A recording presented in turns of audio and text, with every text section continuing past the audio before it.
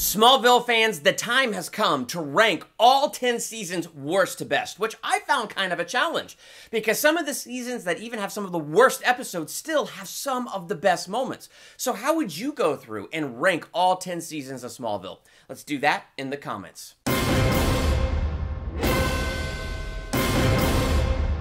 Welcome to Durbania. I'm Durbin, and this is my ranking of all 10 seasons of Smallville, worst to best. And if you want more details on what I think of a particular season, check out my playlist, Smallville Talk. It is jam-packed full of Smallville videos, plus my seasons 1 through 10, season by season theological reviews where I go into all kinds of details. So come hang out with me there and let's talk Smallville. And right now, let's dive into this ranking. Number 10, Smallville Season 4. This falls in the number 10 position because honestly, this season has some of the worst episodes of the show, and it has the worst plot line of the show. And yes, I'm referring to hashtag the Lana drama, hashtag in the Lana drama. I mean, the whole witch plot is an absolutely pointless plot. I mean, the whole idea of season 4 is these 3 Kryptonian stones of knowledge, and Clark is sent by Jor-El to get them to unite them. The Luthors want to get them to unite them. The Teagues want to get them to unite them. What business does Lana have with anything Kryptonian? The answer is none. We gotta make Lana important somehow. Therefore, Lana must be possessed by an ancient witch who in her past was hunting down these 3 stones to take over the world, and she wants to get vengeance on the Teague. So she has these 2 things that she wants to do. Now, season 4 shows us that Clark is vulnerable to magic. So you would think if they're gonna do this dumb plot, it would actually have a purpose and go somewhere and lead to some sort of epic showdown, either between Lana and the Teagues or between Lana and Clark. Either way, you think this is going somewhere, let me tell you, it goes nowhere. And in the end, in the season finale, the showdown is less than 2 minutes before you even get to the opening song, and the witch kills Teague and leaves, therefore only accomplishing 50% of her goal. In school, that's an F. So she completely failed with no real true epic showdown and without her accomplishing the other part of her goal, which is to get the 3 stones herself. So it's just like, why would they throw this in here? I mean, the only thing I could think of is to stain the stone with blood so that it would call out to Brainiac's ship, which that was pretty awesome, bringing Brainiac into it. But beyond that, it's like, I don't get it. And plus it has episodes like Ageless with the exploding baby, where Lana and Clark play house, and such a pointless episode that adds nothing to the season or the show, and it makes no sense.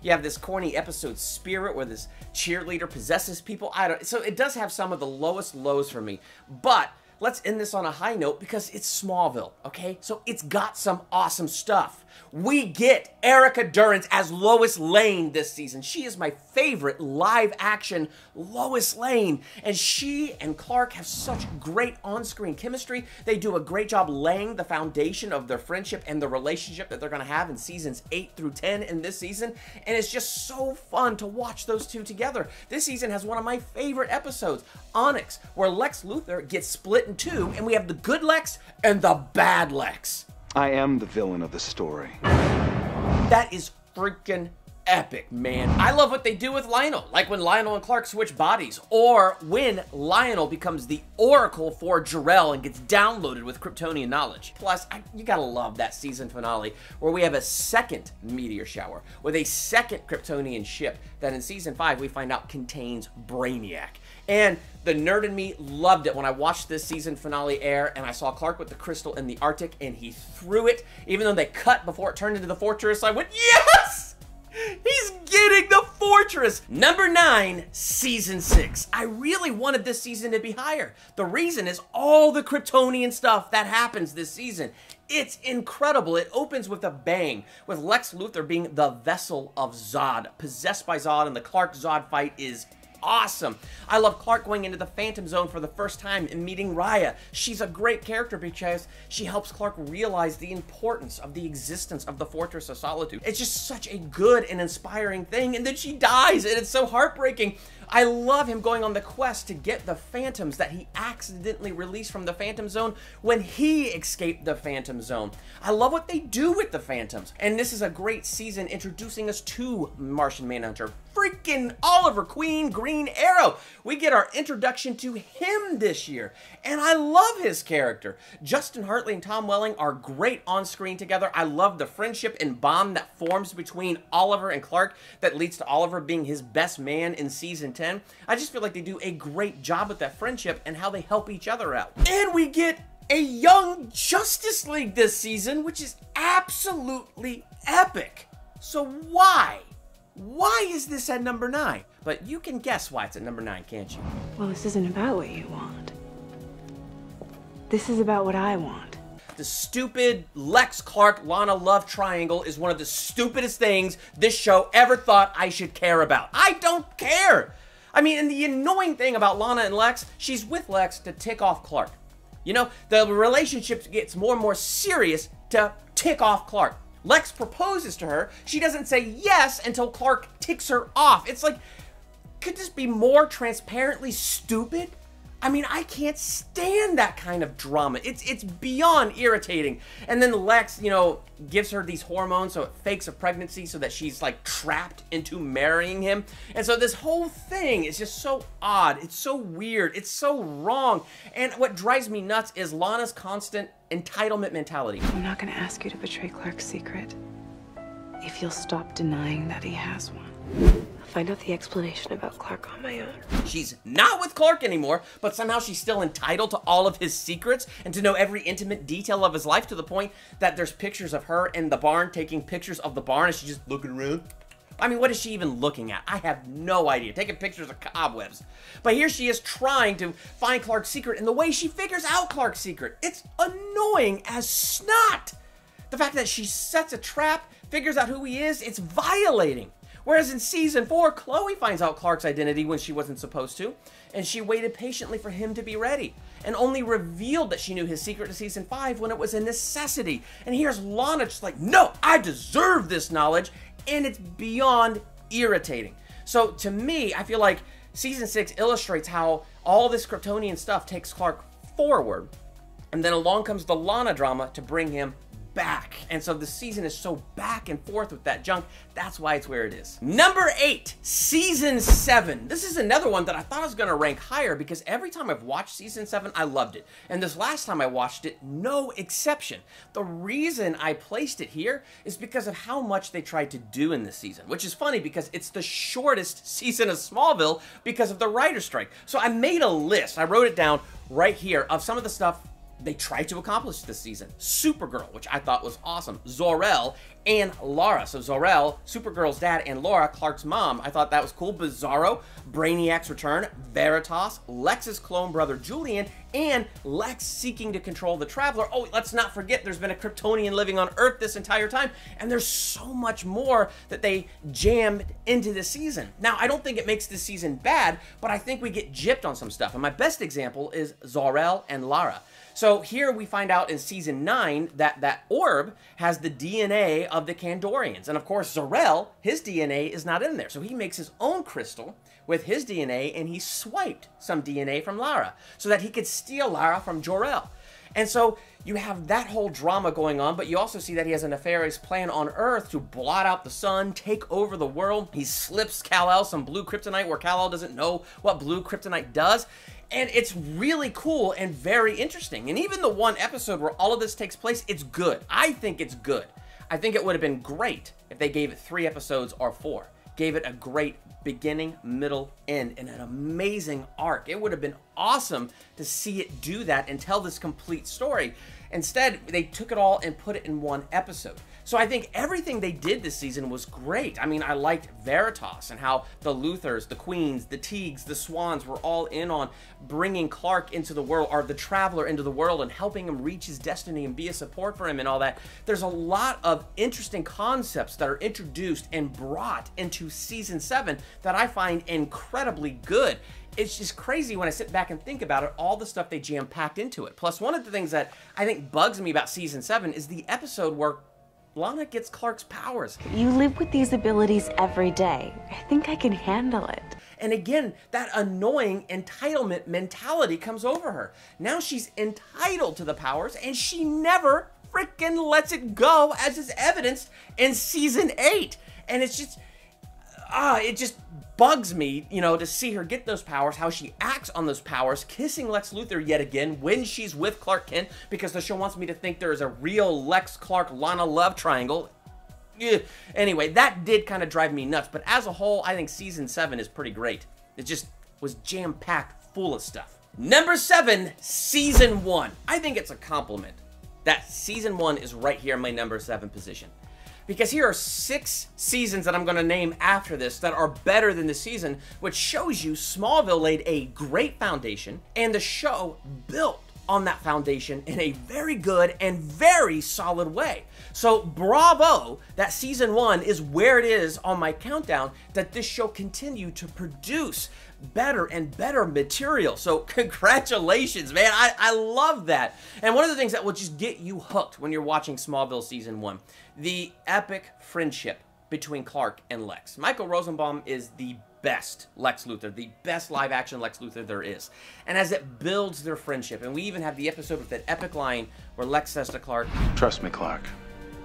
Our friendship is going to be the stuff of legend. gosh, it's just incredible. It's incredible to see Lionel Luthor and get an introduction to this new character, and how this new character is so cold and abusive, and how Lex has been raised in that, not given much of a chance and not given much of a foundation. And then you have the Kents. They're a wholesome family. They love Clark, and they've poured so much love and care into him. And you just see the foundation that it gives Clark. So it does a great job with that. And it's sad to see Lex envying that in Clark. And it makes you want to see Lex be a good guy. In season 1, the last time I was watching, I was like, my gosh, would the world have changed if Clark just confided in Lex this season and Lex knew Clark's secret? I doubt it, because you really see what a monster he becomes. But this season is the season that really makes you think, what a chance there is. Like, nothing is set in stone as you're watching season 1. Even though you know their destinies, nothing's in stone, and you want the best for Lex Luthor. It does a great job with that. I think some of the biggest weaknesses of season 1 is just some of the freaks of the weeks.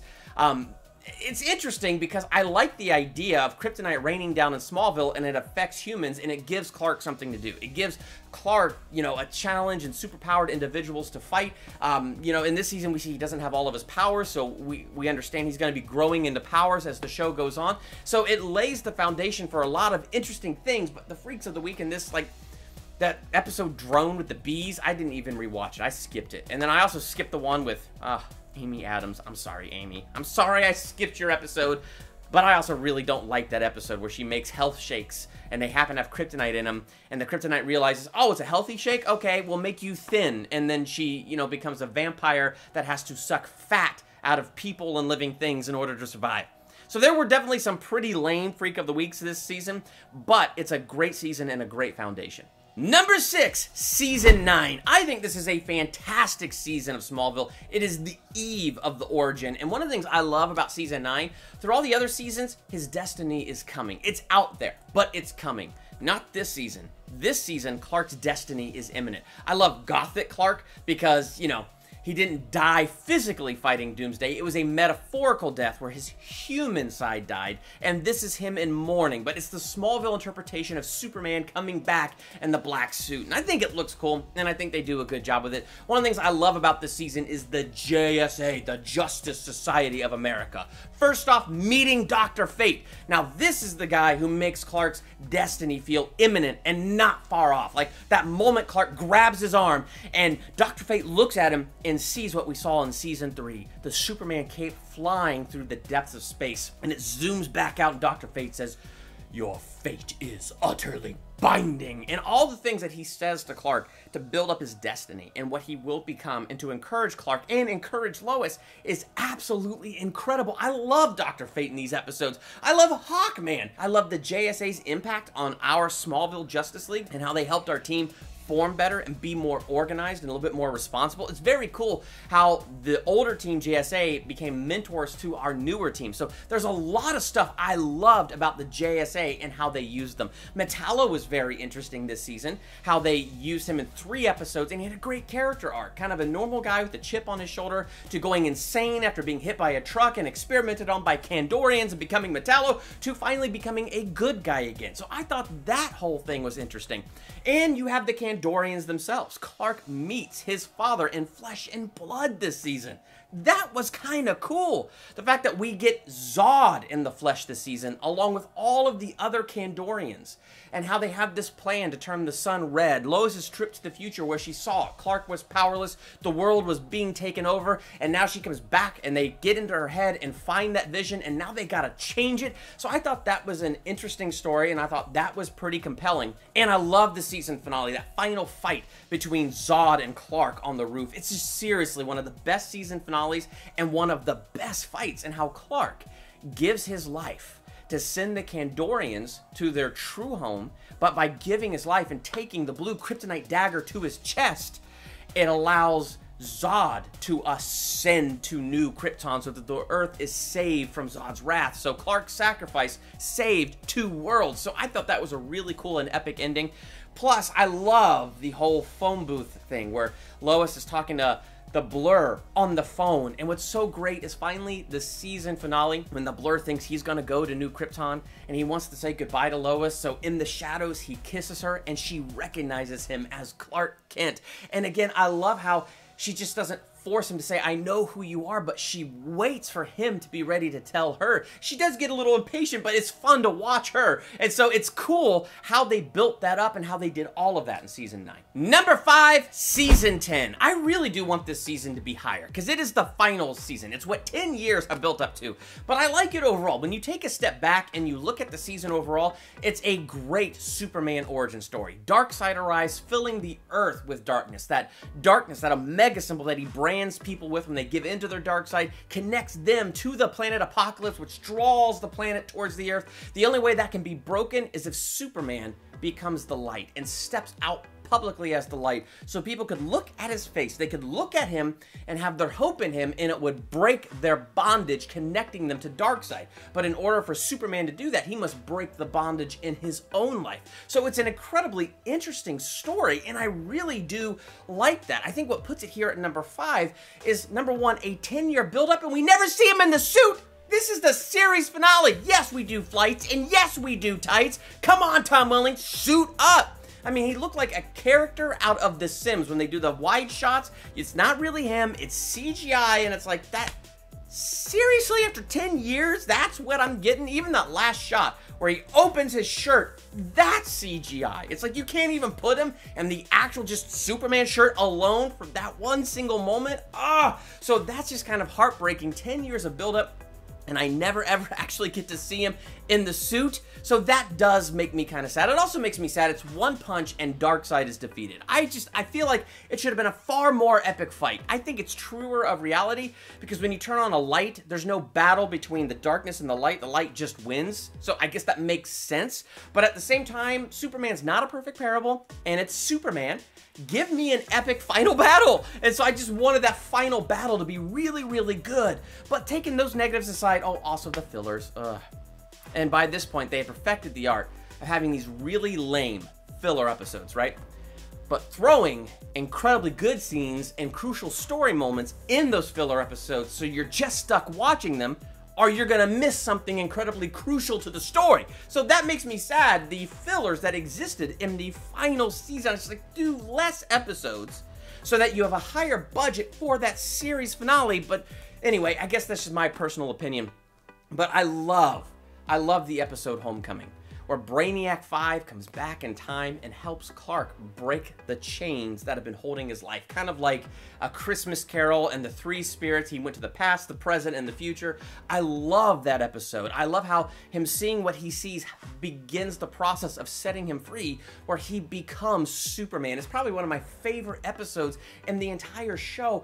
I love that moment where Clark tells Lois he's the Blur, and she just runs into his arms and they fall over, and she's like, finally. And he's like, what, you knew? Like, season 10 is full of so many great moments. Great moments like the return of Lionel Luthor from the Mirror Universe.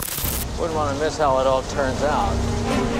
That was really cool, how they handled bringing him back for one last final bout of glory where he's evil Lionel Luthor. I also love the build up to the return of Lex Luthor, and then he returns. Lex. Still say it the same way. Astonishment, mixed with a hint of dread, yet with a hopeful finish. It was a short return, but it was freaking epic. Number 4, Season 8. And it's surprising to me, because the first time I watched Season 8, I really didn't like it. I didn't like it at all. And probably one of the reasons is the 5 episodes where Lana Lang returns. I'm watching it air on TV. That's not a binge where you could do that in, a shorter time. That took 5 freaking weeks. It took over a month to get through that. So I think things like that, making it feel like it was longer, made this season one of my least favorites. But when I was watching it back, it's pretty great. And one of the things that's great about it is it's lighthearted. It's fun. You have Lois and Clark as a team, taking what was built in season 4, and now they're falling in love. They're a fantastic team. And once you see them be a team, you just see what the show has been missing. And you didn't know it was missing until you have it. And you're like, oh my gosh, this is brilliant. I love it when Clark Kent becomes the Blur. And he starts talking to Lois on the phone as the Blur. Really what it does is it takes season 8 and it makes it the most like any classic Superman show we've ever seen. And I love it for that. So this last time I watched season 8, I really enjoyed it. One of the things I never liked, for some reason, I never liked the Davis Bloom interpretation of Doomsday. But this last time that I watched it, I really came around to it, and I really did like that interpretation. While on the one hand, I wish it was more of an epic fight at the end, still overall what they did with that character, how they built him up, was really cool. Let's not forget Chloe being possessed by flippin' Brainiac.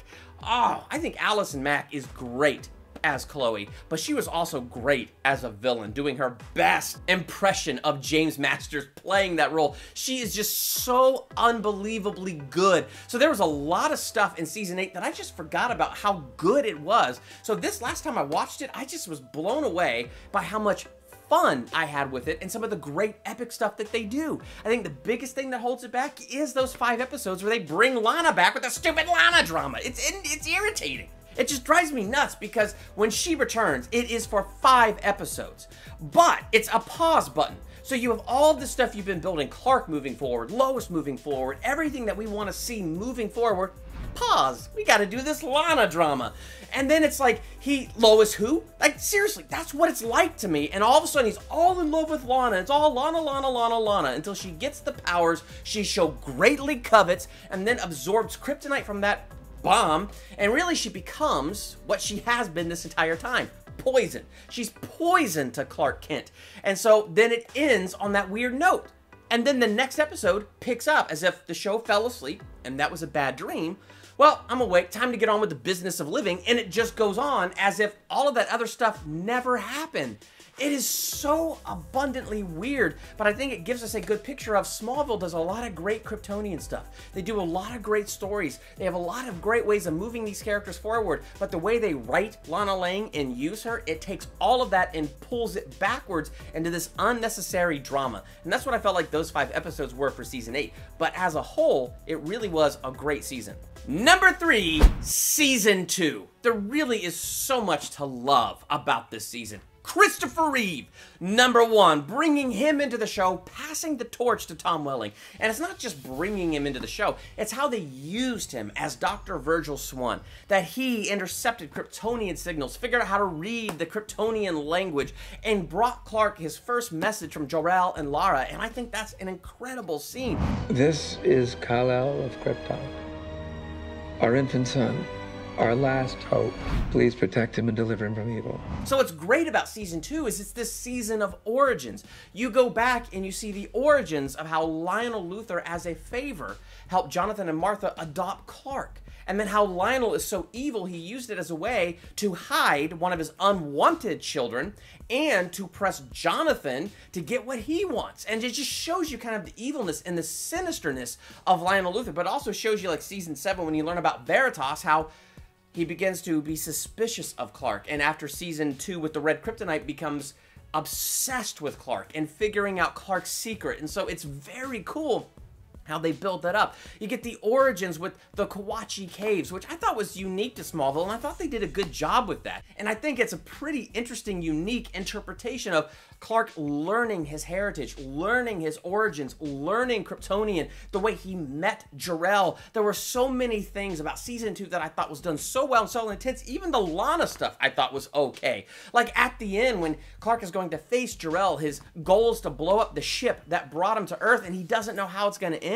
And he's saying goodbye to Lana, and you just see the life that he wants and how he just wants to be with Lana and take her to Lex Luthor's wedding, and how he's hurting inside, and how Lana's just incredibly confused. Like the way they handle that scene, the music in that scene, it's so well done. So season 2 is definitely up there as one of my favorite seasons. Number 2, season 3. I love this season for how freaking dark it is. But when I was going back and rewatching it, I was surprised. I thought season 2 would be at the number 2 place. But here we are at number 2 with season 3 in its place because, I'm sorry, it's Lionel and Lex. This is their season.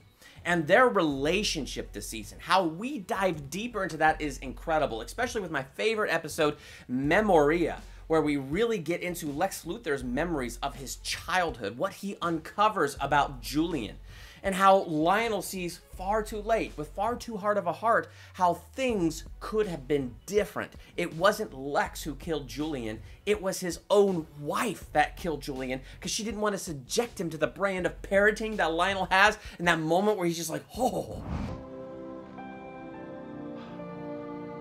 Oh, if I'd known, if you might have actually loved me. Gosh, it's incredible what they do with that Lionel and Lex relationship. That's one of the things that makes it darker. The other thing is Clark being on red kryptonite for 3 months and having run away from home.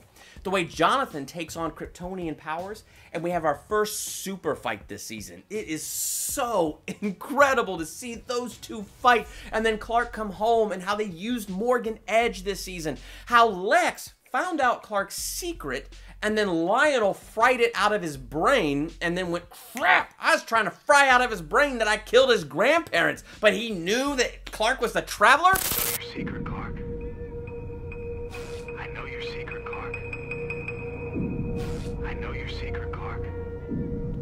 Like, now I don't have that confirmed. Crap! And so, like, it's interesting how they did this season, how they put it all together. But again, what wins it for me is the Lex-Lionel relationship. Coming in at number 1, season 5. It's my favorite season. Reason number 1, it opens with a bang, and we have those 2 Kryptonians, and that's incredible. Reason number 2, the ship contains Brainiac. So watching Brainiac be the Brainiac that he is, and deceive Clark that Zod is good and Jor-El is bad, and he almost got himself trapped into being the vessel for Zod, it's incredible, and I love the fight in the fortress between Clark and Brainiac. I love Chloe coming clean that she knows his secret and how that just deepens their friendship, and I love what they do with her knowing his secret. It's incredibly fun to watch this season. I love the fact that this is the season where Clark loses his powers in the first 3 episodes, and he gets shot, and he dies. And we find out that Lionel is the vessel for Jor-El.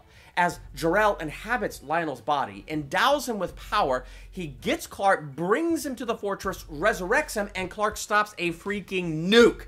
But what's devastating about that is those choices set in motion the death of Jonathan Kent, which that episode, it's pretty heartbreaking. I mean, the fact that first Lana dies, and so Clark goes to change time, and when he changes time, Jonathan dies, it's heart-wrenching. And it's one of the reasons I love the episode Homecoming, because it goes back and gives us closure to this episode. This was Jonathan's choice, not Clark Kent's fault, even though Clark changed time. And so when you take Homecoming and this episode and you put them together, it's very cool how you see Clark kind of start to fall into darkness and blaming himself starting here, but how Brainiac 5 helps lift him out of that and to let go and say, no, your father loved you and he never had to. So that's really cool, but it's also so sad. I mean, I remember rewatching it And the thing that makes me, like, really the lump in the throat is the next episode.